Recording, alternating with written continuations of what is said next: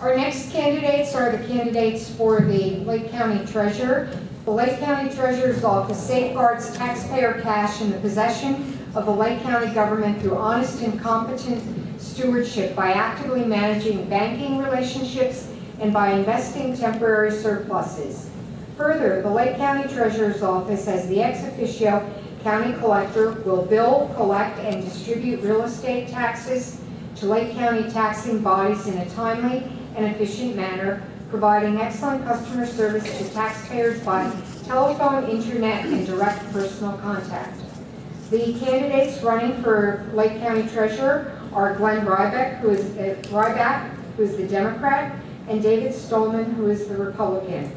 When they drew lots, David Stolman drew number 1, so he will be giving the first opening statement. And Mr. Stolman, you have 1.5 minutes. Thank you very much. I appreciate being allowed to come here tonight. It's an honor to be here with all of you, and thank you for staying so late. Thank you to the participants, and also thank you to the hosts for tonight. My name is David Stolman. A little bit about me. I come from an immigrant parent. I was college educated at the University of Illinois, DePaul Law School. I've been an attorney since 1973, an entrepreneur, a businessman, and I got elected first in the county board in 1992. The county board is a single-member districts at that point in time. I was lucky enough to be elected. I've been elected ever since then. I rose to the ranks in Lake County by exhibiting leadership, and the board presidents at the time acknowledged that, and I served in various capacities, including chairman of finance, most notably vice chair of the county board, and I just recently finished my tenure as county board chairman. It enabled me to see county budgets working actually, I kid around, but it was really true, 29 hours a day, 9 days a week. The fact of the matter is, we balanced the county budget, we have a AAA bond rating, I've been an administrator all of my life, and I would ask for your support with regard to voting for me for treasurer. Thank you. Thank you. Glenn Ryback? I'm Glenn Ryback, your candidate for Lake County Treasurer. I also was elected in 1993. The Treasurer's Office handles over $2 billion annually.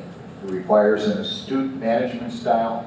It also requires innovative and advanced technology to track all those funds. Right now, where is that technology? I don't see it. This is a serious position and it requires a serious approach. We need to stop discouraging electronic payments with punitive fees. Yes, the current system actually discourages electronic payments by assessing fees. The cost is high to process checks. They currently have a lockbox system in place, and that system works fine for checks, but it's expensive to operate. It's a demonstrable difference from ACH.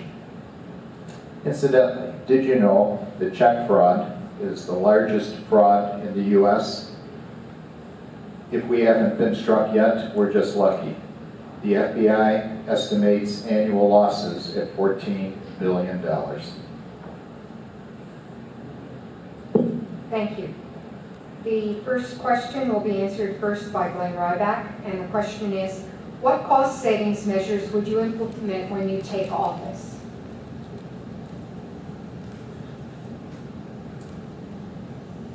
The current operations are not up to date.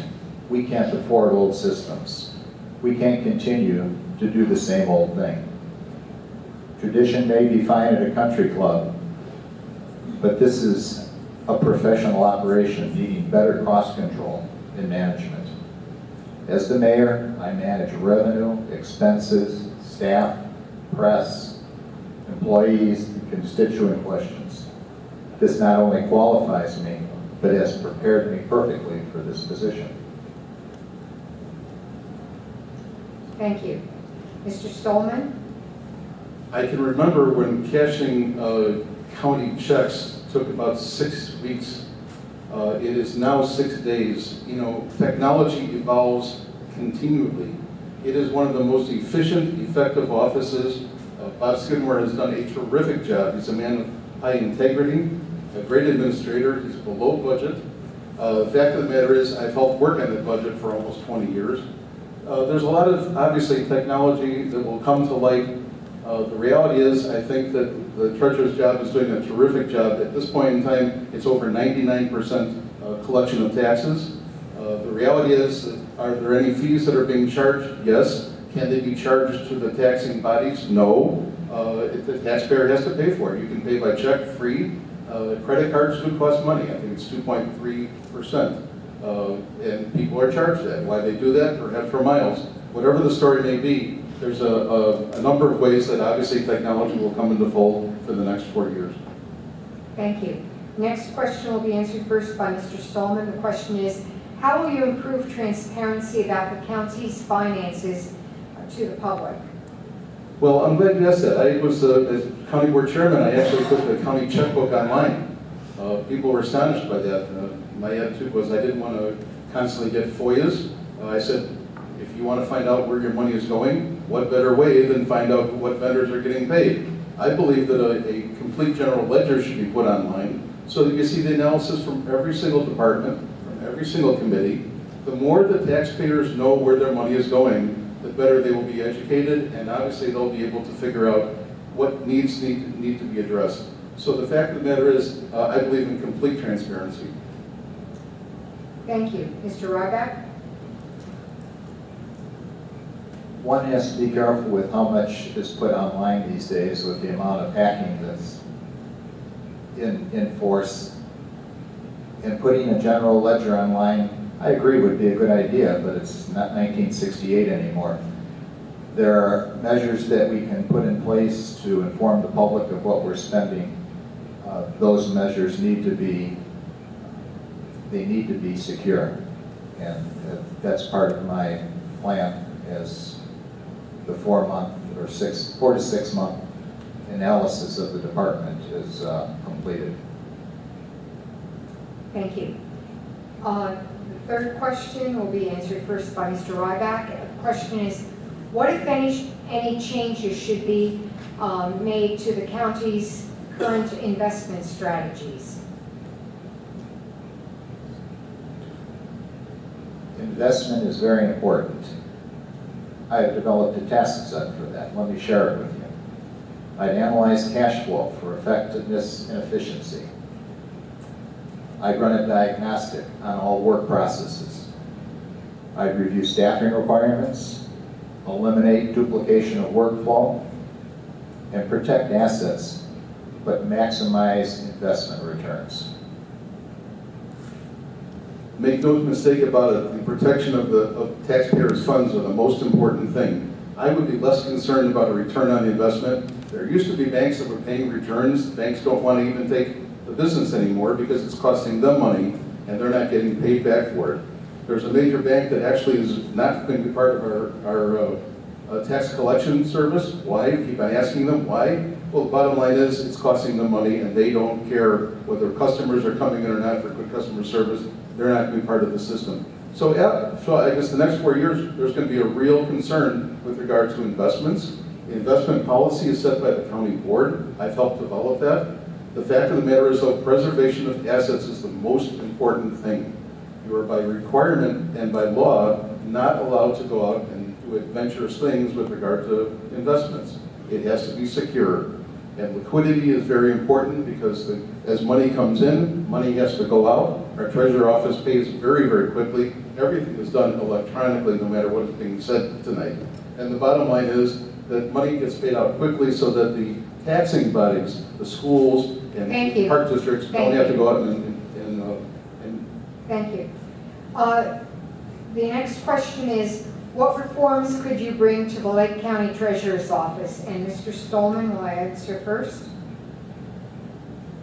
I think the Treasurer's Office is being administered properly. I don't think there's any reforms that are needed. I think that the amount of monies being collected are 99.9%. When in fact the monies are not being collected, there are tax sales.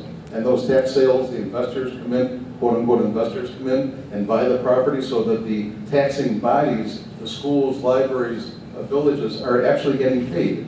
What happens is, in those rare instances where there are tax sales, the investor charges a premium, and for 2.5 years floats the deal. So the reality is that the Treasurer's Office is doing a great job. It's under budget with regard to the county budget, and it's under personnel budget with regard to the county budget. Thank you. Mr. Ryback? My point would be that the office is way behind the times. You know, some of the fundamentals of the treasurer is that he's obligated to do no harm, to minimize costs, maximize returns, and you have to provide accountability and proper audit controls, which are all geared toward risk control. To maximize investments, operations must be done rapidly. That equals fast.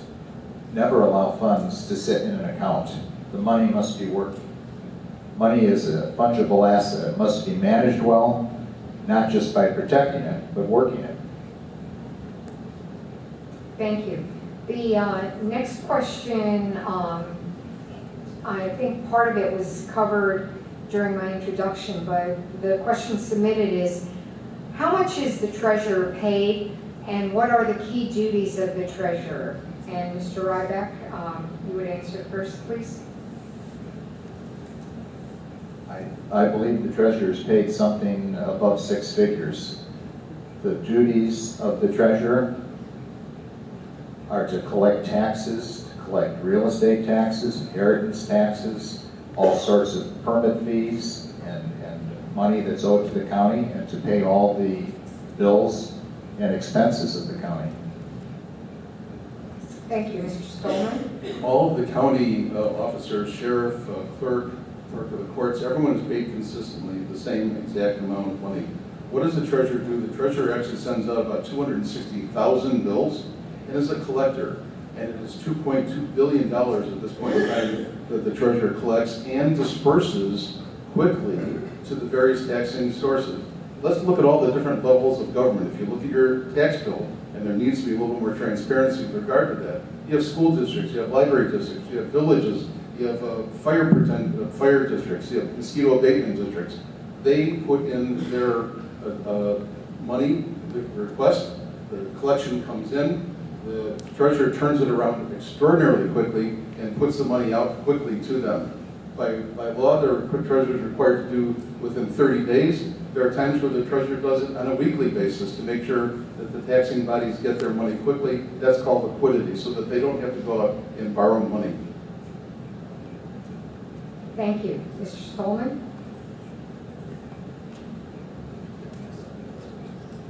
That wasn't Mr. Stolman. I'm sorry. The final question before we go to the closing statements, and it will be answered first by Mr. Stolman, is why do you think you're qualified to do a better job than your opponent?